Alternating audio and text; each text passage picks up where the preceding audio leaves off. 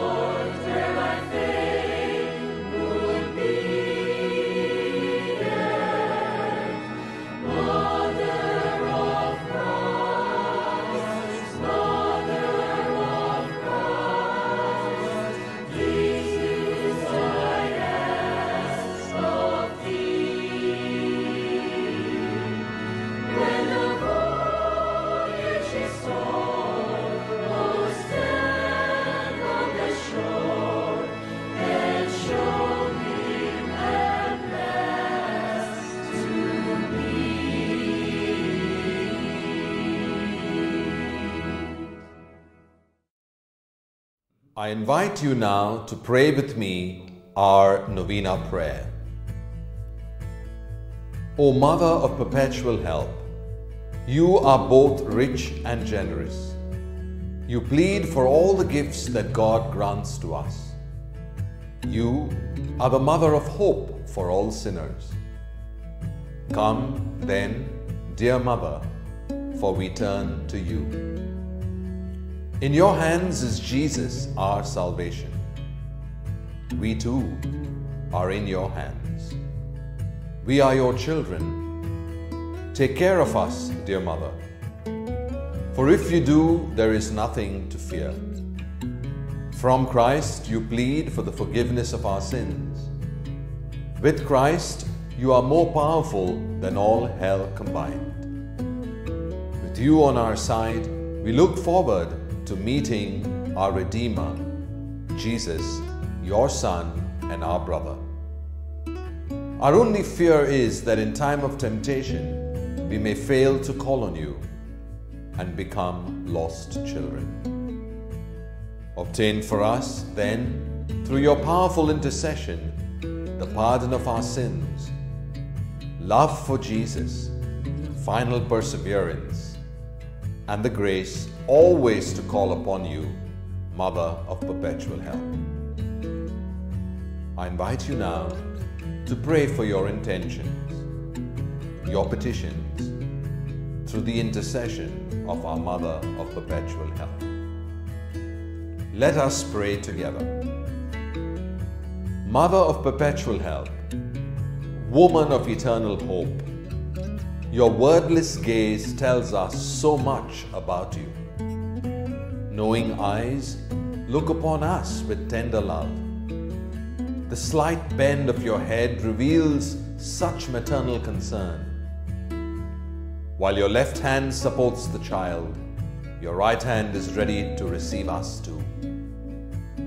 Just as He feels the beating of your heart, so you encourage us to lead a life of hope and holiness.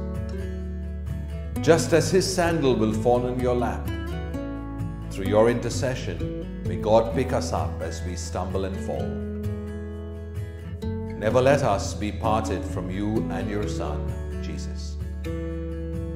Lady of Love, you invite us to place our hand where His fingers touch yours, near a heart of endless hope, so that we may be united often in prayer here on earth and joined forever with you in heaven.